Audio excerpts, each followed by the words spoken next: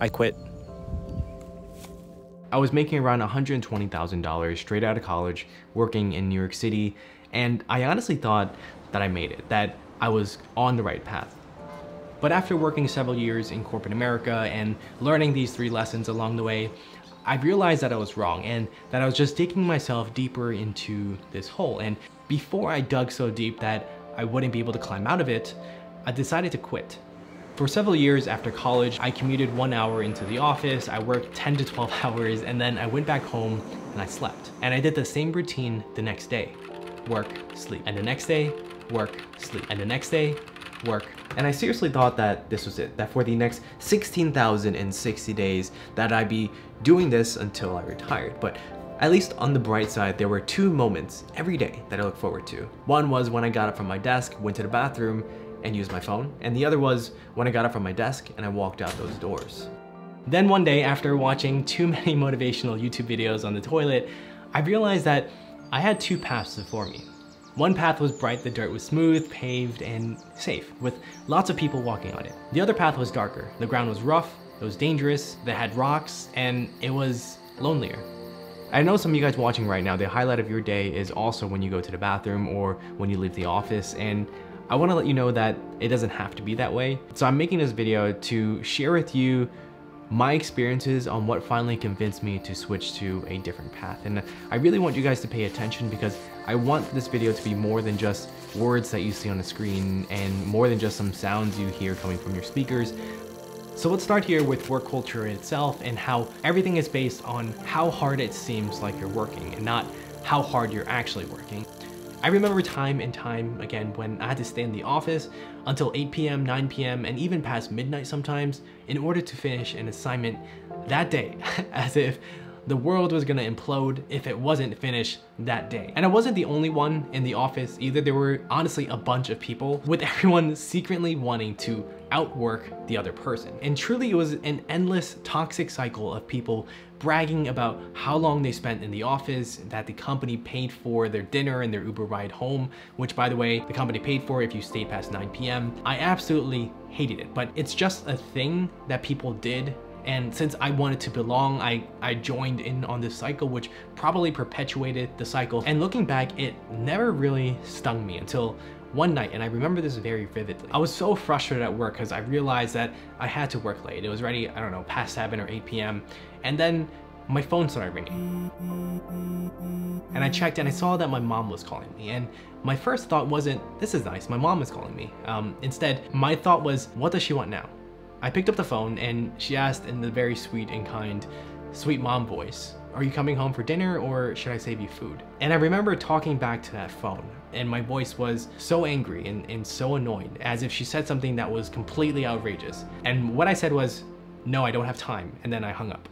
And after that call, believe it or not, I was still angry, as if I hadn't just acted like a complete asshole to my own mom. And I just kept on working. And it wasn't until I went back home and I stepped into the door and I saw my mom. She was happy to see me. She was excited to see me. She asked me how was work, and she brought out the dinner that she saved me and that she made for me.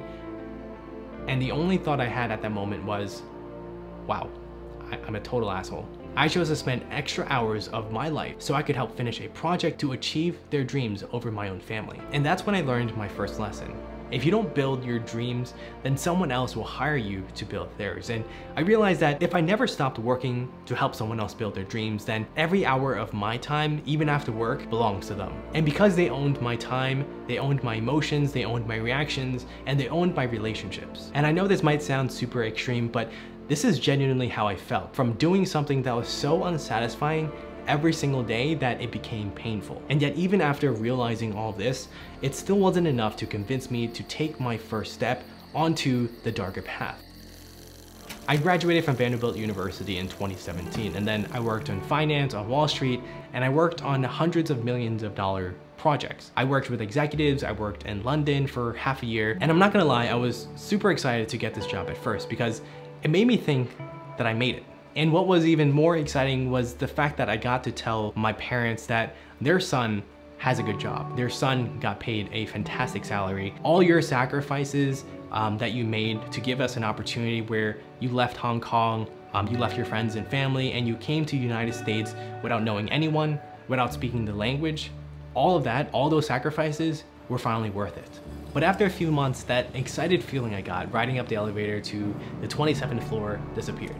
And instead, I started to dread going back to the office to do meaningless work day in and day out, and never have I ever felt like I was doing so much, putting so much time and effort into doing something, and yet I felt like I wasn't doing anything. I felt like I was just a spinning cog inside a machine, inside a bigger machine. Until one day, something happened that taught me my second lesson. Every day without fail, around 12:41 after lunch, I would pass this person in the hall, and we can call him John. And I was friendly with John. He was like one of those really old guys that always smiled, always seemed happy, and always had a joke to crack, and he never complained. I wasn't exactly friends with him, but we would say hi to each other in passing. We'd had small talk, and I always thought of John as like this model employee that every company would want to hire because super hard worker, and again, never complained about anything. Then one day he stopped showing up, and I didn't think about it very much at first. I thought he was just on vacation, but then a week went by, a month went by, and then several months went by, and still nothing. And still, to this day, I have no idea what happened to John.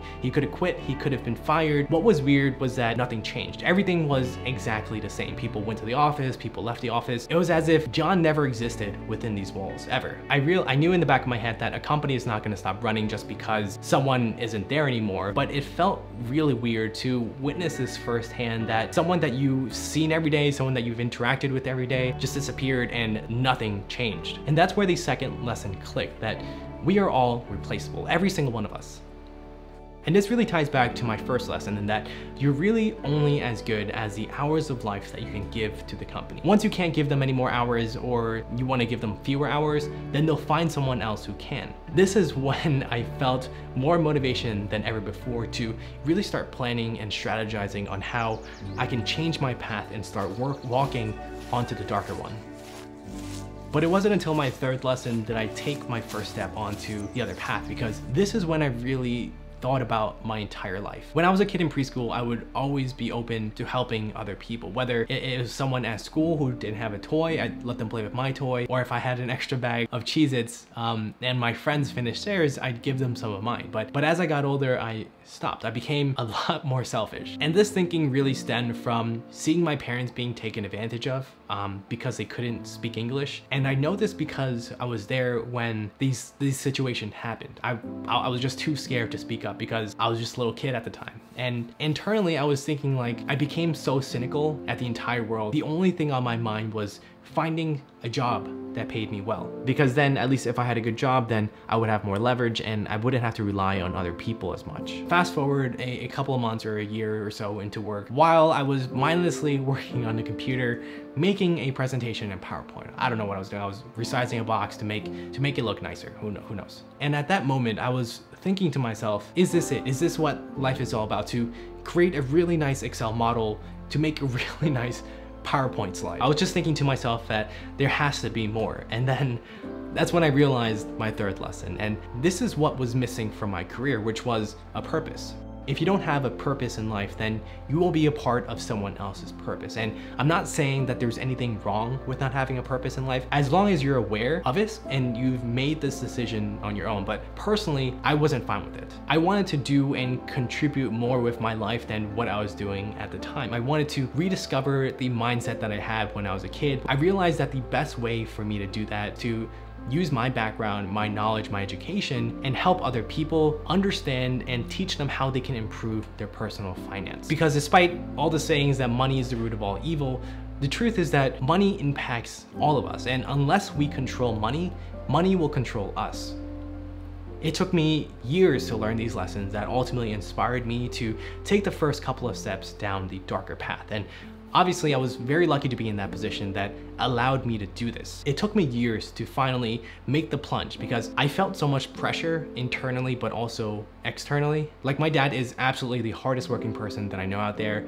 Out of the 365 days, he would only take one day off, and that was Chinese New Year, to spend time the whole day with his family. And it really sucked when I was younger because I didn't really see my dad very often. Like, when I was a kid, I would be in bed pretty early and I wouldn't wake up until a little bit later. So internally for me, quitting just felt really wrong. Like, it felt like it was disgraceful to my family that I couldn't hold a job or couldn't stand my job longer than a few years. And I felt like I was being really ungrateful. Like walking away from a job that was really comfortable, had really great benefits, that so many people would love to have. But what I realized is that sticking through something that is just so deeply unsatisfying just isn't worth it. I didn't want to be paid money to shut up, to forget about my dreams, and to continue down this safe path with no other purpose than to just make money. We all have a purpose for being here today, and sometimes we lose sight of that. And sometimes it's different from what you're doing and you want to be doing something else, but you're not trying because it's scary to go down that darker, more dangerous path. We let fear stop us from going after our dreams. We get worried about being uncomfortable or failing, or just the lifestyle choices we made in the past prevents us from taking that plunge. We get sucked into what society expects us to do, which is to get a job, to buy a really nice car, to buy a nice house, because other people have nice cars and other people have nice houses. We want other people to accept us because we care about what other people think over our own happiness. At some point in your life, impressing other people that you really don't care about is not worth it. It's not worth it getting locked into golden handcuffs that gets harder to break free with each additional big purchase that you make. But honestly, I had my job to thank for allowing me to learn these lessons, because without going through this for years, these lessons would have just became some quote that I read online somewhere or some words that I've heard from another random YouTube video. And honestly, it wouldn't have meant anything to me. So now I'm on this dark path and I'm trying to pursue my purpose, my reason why I'm here, and that's really why I created this YouTube channel, to be able to help other people understand personal finance, investing, entrepreneurship, and being able to help break down all the complexities of that in a fun and entertaining way where it's easy to understand. Because if there's one thing that the education system failed for all of us, and it's understanding the power of money and personal finance. Because the real power of money is not that you can buy whatever you want. The real power is that you're able to buy the freedom to spend your time how you like, when you like, where you like. It's the freedom to not let anyone else control your time, your emotions, or your life. And if you want to hear about what I'm experiencing right now, yes, I'm scared. I'm scared of failing. I'm scared of disappointing my parents who sacrificed so much for me to go to college, to get a job. And if I fail, it feels like I'm throwing all of that away. I'm scared of not making it, even though I'm giving it my all. But despite all these fears, there's one thing I'm even more scared of, and that is to not try. And I'm scared of regret. I'm scared of not taking this opportunity that's before me and not trying to make something out of it. I'm scared of not being able to use my education and my background and help others who absolutely need it. But I'm here now, I'm walking on this path, and for those of you who are still watching, I want to let you guys know that it's okay to be scared. You can't grow unless you're uncomfortable, until you're scared. And when you join me on this path, I want to let you know that you're going to constantly feel like you can't do it. Like there's literally going to be people who will tell you that you're going to fail, and that's completely okay. What's worse than failing is not trying when you really, really want to. And if you're not ready to try, that's okay too. But take this time now to start planning, to start strategizing on how you can take that next step. Don't lose sight of your why and your reason. And if you're asking, when is the best time to start taking this plunge?